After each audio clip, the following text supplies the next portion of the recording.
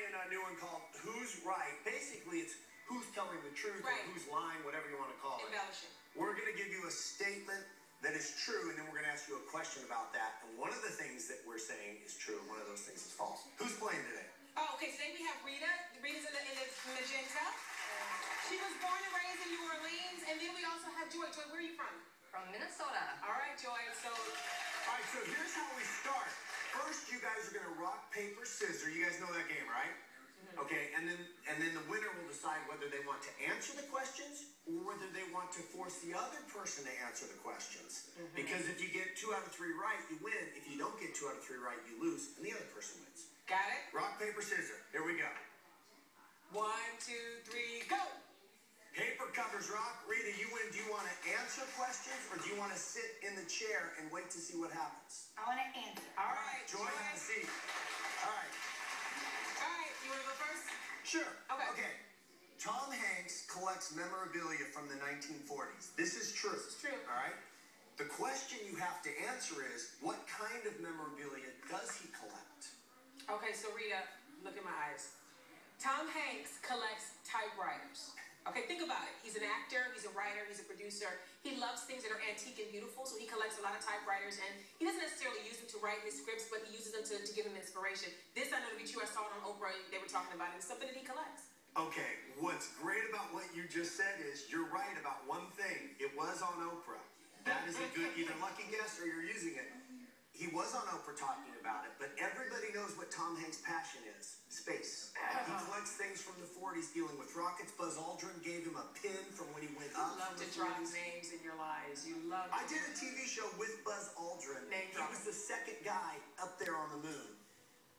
I'm just telling you, you're telling us facts about Buzz Aldrin. It's not facts about the typewriters that Tom Hanks collects. All right, typewriters or space stuff? Who's right? You say that he collects space stuff from the 40s.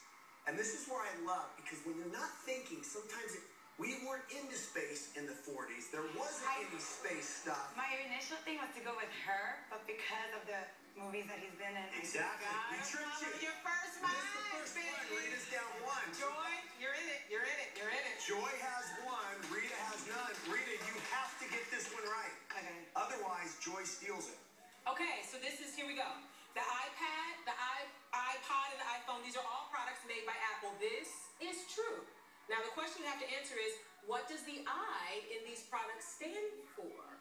Now, go ahead. I happen to know that the I stands for a few different things. It stands for internet. It stands for individual. It stands for instruct, inform, inspire.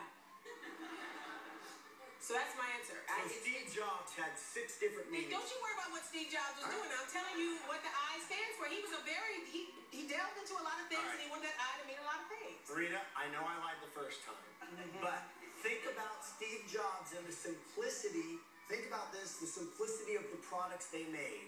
The I stands for one word, ingenious. They call it the Genius Bar. That's it. It doesn't stand for 6 different things. He has led you astray before. Think very carefully. Who's right? You're going to go with me, and you're going to say that it is genius, because it would make sense. Yeah. However, Rita, I got you again. If that was telling the truth, Joy, you win. Switch seats. Switch seats. Rita, have a seat. Joy, you are just sitting in a chair. You're at the top.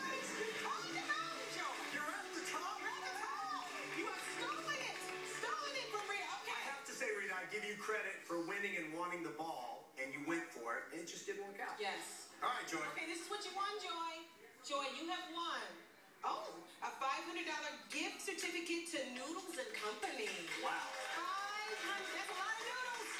That's a lot of noodles, Joy. Now, you can be very smart and take this prize, or you can trade it for what's in the box, Joy, because sometimes there's incredible stuff in the box. Sometimes it's literally stuff that I bought in North Hollywood at a flea market. At a garage I don't know what's in here today. I have no idea. We don't know, Joy. I do know that you have a bird in the hand right here, $500 at Noodles and Company. It's a bird. Or live adventurously.